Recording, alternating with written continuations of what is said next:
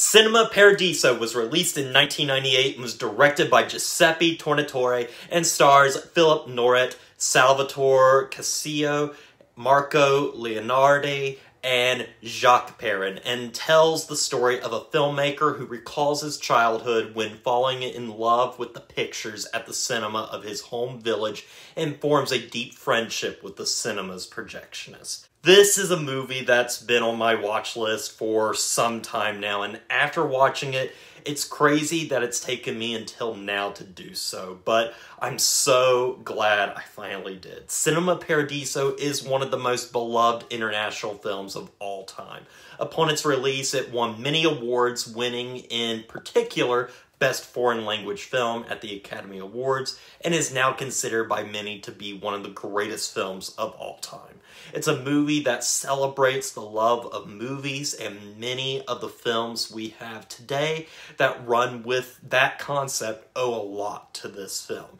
Now, I have previously seen one of the director's other movies, The Legend of 1900, which is an Italian English language film, and I absolutely love that movie and would rank it among some of my favorite movies of all time. So I was curious to see the movie he had made previously that has been shown so much love ever since its release, and after watching it, I have to say without a doubt, this is one of the greatest movies I have ever seen. But before we get into that, let's do what we always do here and go behind the scenes to see just how this film was made.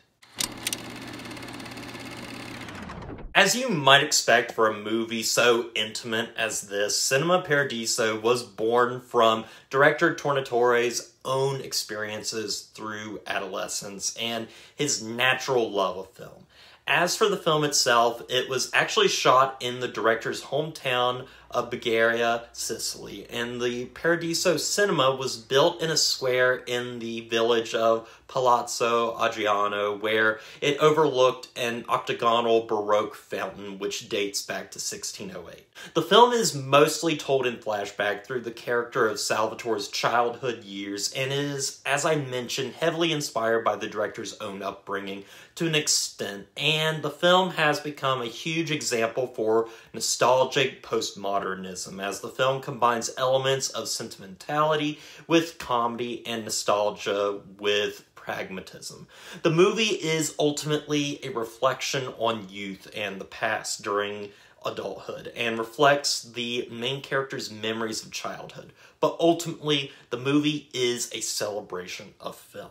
It will be interesting to note that the film exists in multiple versions. The most common cut of the film, the American theatrical release distributed by Harvey Weinstein, is one that cuts the nearly 3-hour runtime to 2 hours. When the film originally premiered in Italy, the film had a lengthy 3-hour runtime, and this cut was not met with nearly the same amount of fanfare as the cut-down version spearheaded by Weinstein, which strips away many subplots and an entirely new third act from the film.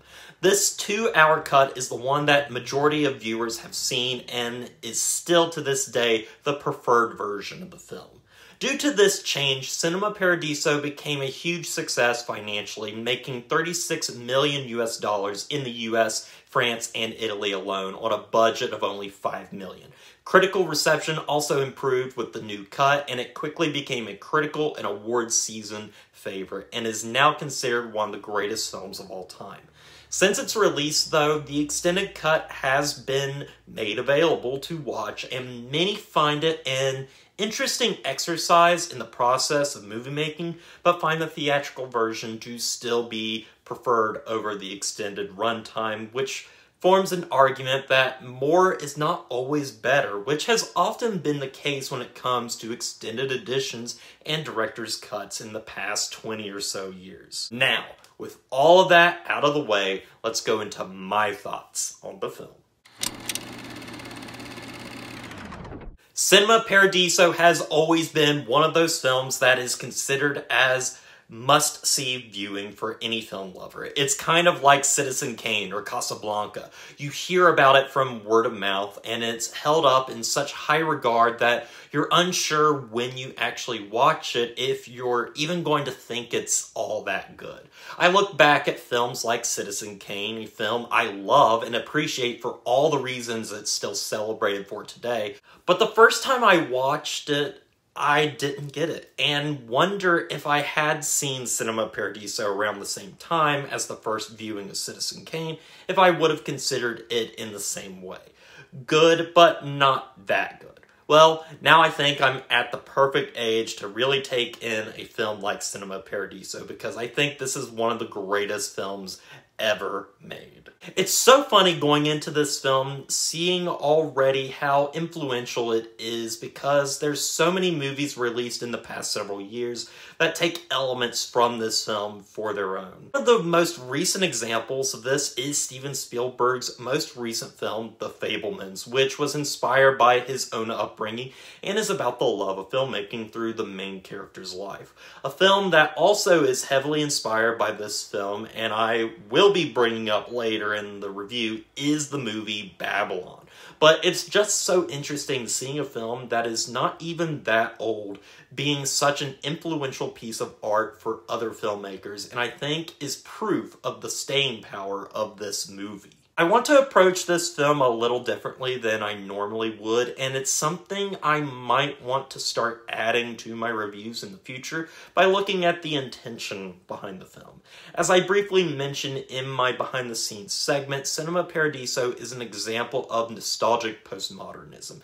Nostalgia plays a very important role in the film, as we see Alfredo reminisce about his upbringing and his love of film. It's a sentimental film that never uses that sentimentality for a cheap emotional jab to the audience. Everything is done earnestly, which is so refreshing to see, because this kind of film could easily get really sappy really fast, and that's a thin line that can't be crossed in these kinds of films.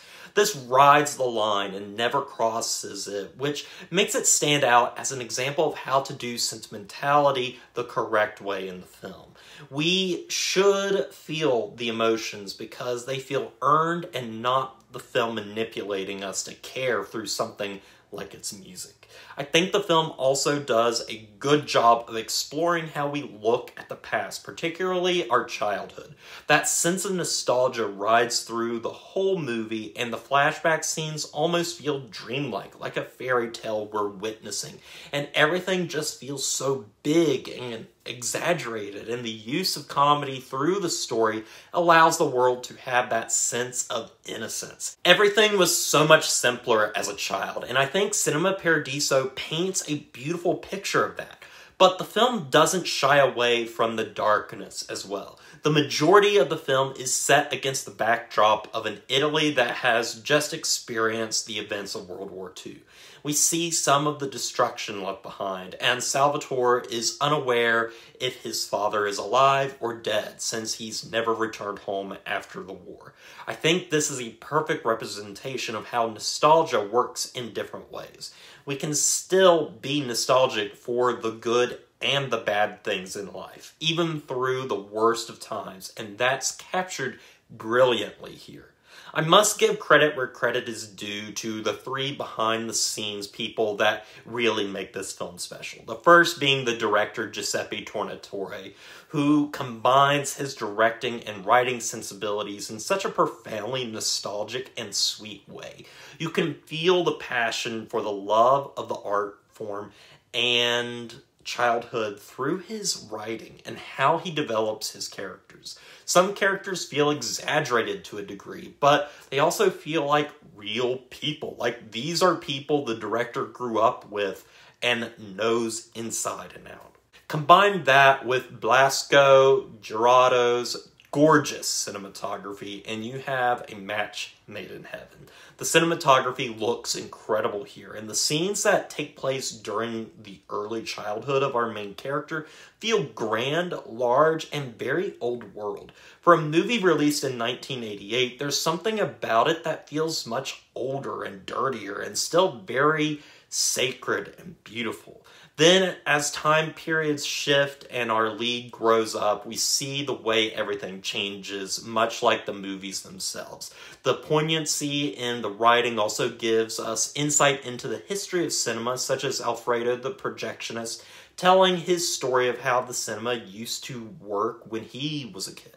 We learn about the flammability of film and see the effects of it, and we end up learning from the film. I also need to bring up the legendary composer himself, Ennio Morricone, who is responsible for many of the most iconic spaghetti western music, adds a sentimentality to the film with a roaring score that is sweet, gentle, and emotionally impactful. This is one of the best uses of a film score I've seen, and it doesn't manipulate you, but enhances feelings you should already be experiencing by watching the movie. Now, let's get into our two leading characters. I first want to talk about the projectionist Alfredo, played by Noret, who is just incredible in this film. Acting as a father figure for our main character, we witness a true love for the art form of film through watching him. Noret makes Alfredo instantly likable and feels like you plucked your grandfather and put him in a film. He's so comforting to watch, and his relationship with Salvatore is the heart of the film, and as it's the main focus of the film itself. This is a perfect performance in an already perfect movie that's matched with the three actors that play Salvatore so well. Each actor that plays Salvatore brings a new complexity to the character. When he's young, we see the curiosity perfectly displayed, and he feels like a very curious and real kid. And then we move on to 18-year-old Salvatore, and he does such an amazing job of feeling like that character grown up, learning the lessons from when he was a kid and maturing into his own person. The romance scene between him and a young girl is so poignant and really does a great job of conveying the feeling of being in love. Then we finally have the adult and older Salvatore performance, which is all about reflection. There's far less dialogue with him as he observes his surroundings and his past. It's really incredible to watch. My favorite moments in the film include a scene where Alfredo visits Salvatore, who is now working as a projectionist. Alfredo is blind, and we then see this wonderful transition of Salvatore changing from young boy into a young man. The big moment for me is Alfredo's final conversation to Salvatore that to fulfill his dreams, he has to leave his hometown and to never look back, which is what he ultimately ends up doing. And in doing so, finds success, but loses that connection with the people of his village. I also really want to discuss this ending as well, because this is simply one of the most satisfying and heartbreaking endings to a film I have ever seen. If you don't want to be spoiled by the film's ending, skip ahead if you wish. But earlier on in the film, it's set up that the priest of the village has Alfredo censor the movies he shows by cutting out anything referencing kissing or sex, and Salvatore wants to have them. At the end of the film, Alfredo left Salvatore a film reel after his death, and he views it to reveal it's all of those scenes spliced together, and it moves him to the point of tears. It's profoundly reflective and is exactly what Damien Chazelle was going for with the ending of Babylon. But he twists that ending into being a celebration of cinema rather than an important moment for the character. And that's why it ends up being my least favorite moment in that film, and the only flaw I have with it. That is not the case here. This ending is beautiful, impactful, and will have you shedding a few tears for sure. Cinema Paradiso is a masterpiece. It's a love letter to not only film, but to growing up. It shows us many different viewpoints of a person's life and provides us with happy memories of nostalgia. It's a loving film made by someone with a lot of admiration for his work and is sentimental in the best ways. The performances are stellar and the music is breathtaking and impactful to listen to. There's not a single flaw in this movie. It left me with a deep appreciation for the love of filmmaking, but it also left me with a deep feeling of love and happiness for my own childhood and upbringing. That's the heart of Cinema Paradiso. It's not just about a boy's love of filmmaking, it's about the people and the town that shaped him into the man he ended up becoming. Perhaps there's some regret there, things we wish we had done, but hey, that's life, and I think Cinema Paradiso captures that feeling in a way no other movie really has. So, with all that said, I'm gonna give Cinema Paradiso a 10 out of 10. As soon as I finished this film, I knew there was no way I wasn't going to give this a 10. This is one of the best films I've ever seen, and it really impacted me on an emotional level that many of my favorite films of all time end up doing best. This is a powerful film and definitely worth a watch. Those who know me know that I take a 10 out of 10 film very seriously. It's not just something I think is the best of the best, but it's one of my favorites too, and there's a difference there. If you have never seen this movie and you've been thinking about seeing it, I say this is your chance to watch something that is truly meaningful and wonderfully crafted. It's my highest recommendation. I'm very interested to see how the longer cut of this movie compares to this film and how you can continue this film past its natural conclusion. That's something I'm very interested in, but for this review, I specifically wanted to talk about the 2-hour version since it is the preferred cut of the film. But with all that said, don't forget to like, comment, and subscribe to the channel, and stay positive.